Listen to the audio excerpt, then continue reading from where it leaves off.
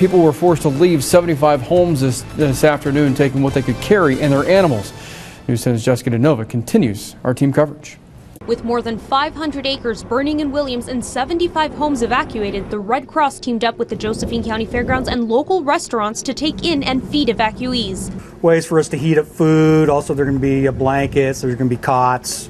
We're basically going to set up a full shelter. Red Cross volunteer Brian Anderson says the shelter didn't see more than 6 people fleeing the flames because most went to stay with family and friends. That plan didn't work out for Jim Stewart, who took his family to his brother's house on Powell Creek. Initially, they weren't evacuating anybody on that end of Powell Creek, so we just drove over to his house, and we're setting up and getting the dogs out of the car and everything, and maybe 20 minutes later, the sheriff showed up and said get out of there too. Stewart and his family headed for the fairgrounds.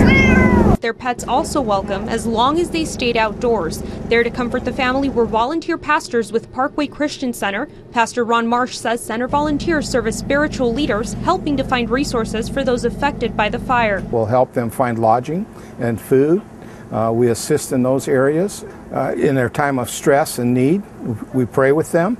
We encourage them and we comfort them if they need comforting. Meanwhile, other displaced residents waited out the flames in a turnout on Williams Highway less than a mile south of Murphy, giving up and heading into town around 8 in search of overnight shelter.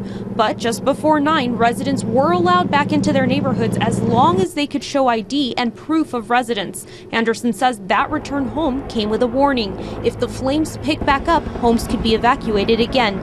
The Red Cross says it's ready for whatever the night brings. We'll be here all night. Covering your news in Josephine County, Jessica DeNova, News 10.